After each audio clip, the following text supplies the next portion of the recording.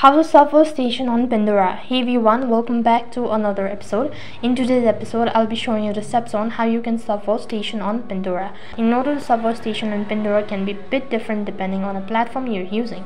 Whether it's Pandora website, the mobile app, or streaming device, here's how you can shuffle.